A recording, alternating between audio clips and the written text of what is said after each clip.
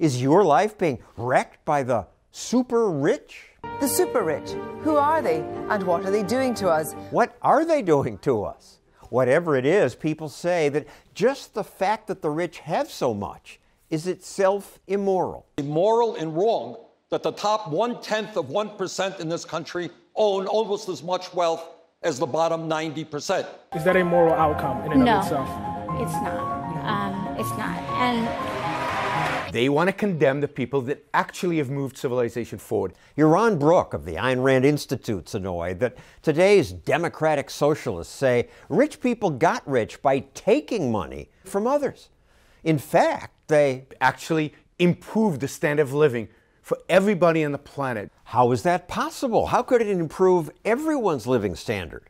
Isn't there a fixed amount of money in the world, so when rich people grab a lot, there's less for everyone else? No, because wealth can be created. We have basically made about $2 a day for 100,000 years. In other words, we could eat what we farmed, and that was it. And then something amazing happened about 250 years ago. A few countries tried capitalism. For the first time, people were allowed to profit from private property. That changed everything. Division of labor let people produce more with less, and then they traded to get even more. Wealth increased with every innovation. Cargo transported by ship used to be stored in barrels, in sacks, in wooden crates, and offloaded by hand. Economist Don Boudreau points out that enormous wealth was even created by the invention of the shipping container.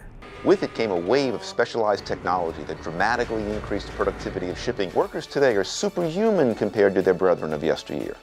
We went from carrying bags on our backs to lifting the equivalent of 2 school buses with mere flicks of our wrists. Most of this innovation began just 250 years ago. 250 years ago, we suddenly discovered the value of individual freedom. We suddenly discovered the value of leaving individuals free to think, to innovate, to produce without asking for permission, without getting the state to sign off on it. And we call that the Industrial Revolution. Industrialists, the people who owned the factories, employed hundreds, sometimes thousands of people. And they made enormous profits. And how does that benefit your fellow man? And ever since, politicians have complained about those profits.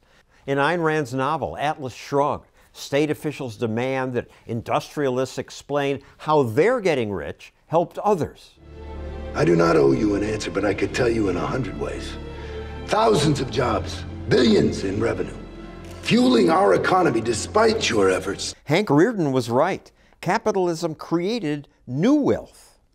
We got much, much, much richer. And it's hard to imagine how much richer we got. Of electricity, of running water, the things we all take for granted today, but we didn't have 150 years ago. And yes, some people complain about inequality, but everybody got richer.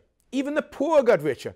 In the past several hundred years, we've gone from a society where people hoped to get jobs that required long hours of hard manual labor to one where almost everyone has what they need to live, and more people have leisure time to do things like watch movies.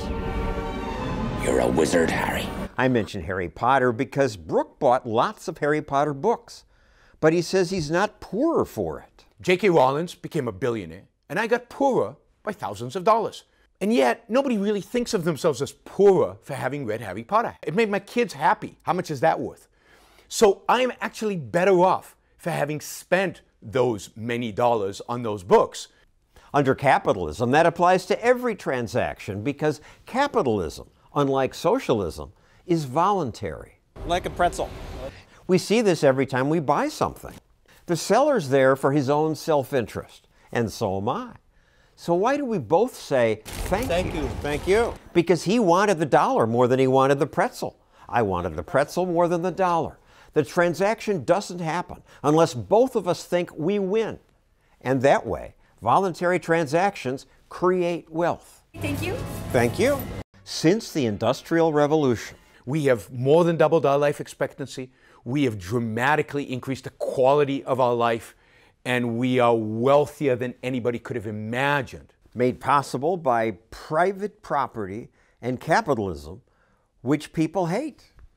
People don't like it because you know, it takes real responsibility over your own life to achieve something. And unfortunately, our educational system has taught us that since we don't sacrifice enough, because we're basically too self-interested to sacrifice enough, the state must now intervene and force us to sacrifice for our fellow man.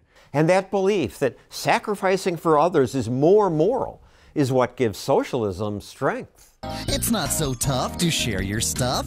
Every priest, every philosopher, every mother has taught us that to be selfless is good. Selfless is good. No mother actually means that, right? No mother actually wants you to be last in line. They all want you to be first in line. But they tell you that because they think that's what nobility is. But the people who do for others are not more moral because they're wasting the one life that they have. Lots of us see morality as helping other people. If your house burned down, neighbors in America have always helped their neighbors. What? Nice I thought you objectivists didn't approve of that. Ayn Rand was never against charity. What she said was that that was not the major virtue in life, and that you should voluntarily have a choice about who you help and who you don't. The key is that somebody else's need is not a moral claim against your life. Your life is yours. Today's socialists say self-absorbed Americans won't help the poor and the sick. That's why government must force everyone to give.